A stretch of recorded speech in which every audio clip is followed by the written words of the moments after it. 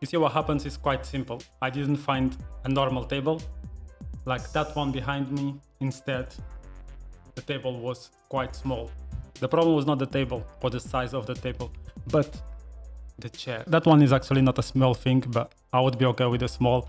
The problem is it was inexistent, meaning no chair. Although I understand it, it was indeed not easy for me, as I always sit somewhere high and I can keep my feet comfortable.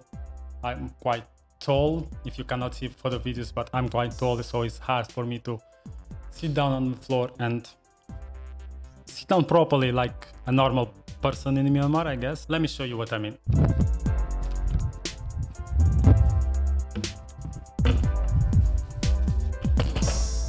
Like this. I mean, it's not really comfortable. I don't know how people can sit down like this. And then you have to be close enough to the table to be able to eat. It was painful, but the food was good. The food was pretty good. I think the only way I could do it is not sitting down like this, but get my feet under the table, come forward and do whatever I have to do. This is definitely not comfortable, but you can take this time to leave a like on this video. I don't know how you guys can sit down properly like this and stay comfortable.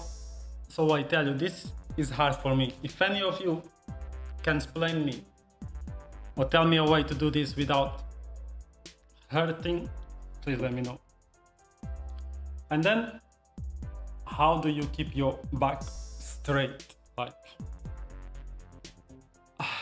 if you have any tip for me, leave it on the comments, because for now, I can't do it.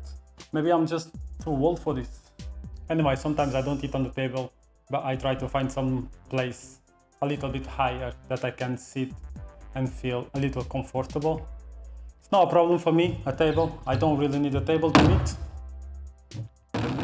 but I need to sit down a little bit higher so I can eat and enjoy my food. I guess I'm done. I'm sweating. Thank you for watching this video. Help me.